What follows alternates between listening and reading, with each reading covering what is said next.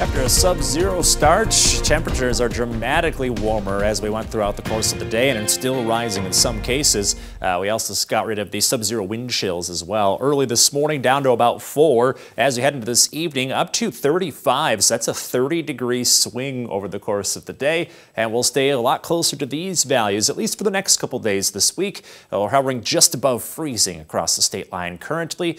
And overnight, looking at 28 coming for the overnight low, which is a little closer to where we are usually for our average daytime high temperature. So it's been a little while since we've been above average. We'll look for a mainly cloudy sky with the breezy winds settling down late overnight.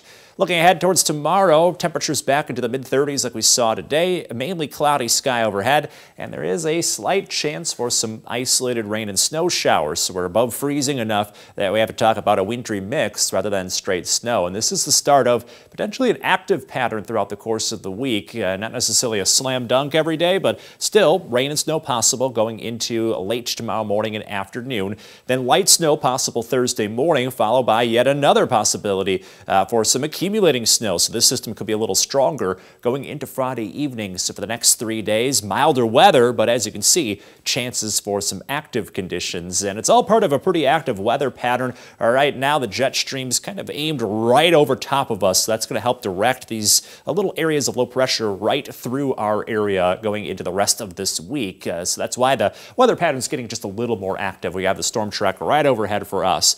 Now tomorrow's weather system still off to our north. You can see a couple areas of low pressure and a cold front that swings through going into tomorrow afternoon. Here's future track, and we stay pretty quiet with increasing clouds going into tomorrow morning. Then late in the morning, early afternoon, you can see most of this weather system bringing some light snow to Wisconsin over the course of the morning hours. We get a little closer towards the afternoon for us, and that's when we may see a very light rain snow mix. We're not going to pick up a ton of accumulation, but still there could be just enough out there to cause some wet roads or some slick spots in a few cases. We go into the later half of tomorrow afternoon and the weather dries out. Then for Thursday morning, another weak weather system could bring in a dusting of snow early Thursday. You can see this arrives around sunrise, sticks around for a couple hours, and then exits pretty quickly by 10 a.m. Should see an inch or less out of this, but that's something to still keep an eye on later this week. And then again, Friday evening, possibility of accumulating snow across the state line. Once we get into the weekend, the weather dries out, yet it turns colder, 20s in the forecast coming at the end of the week.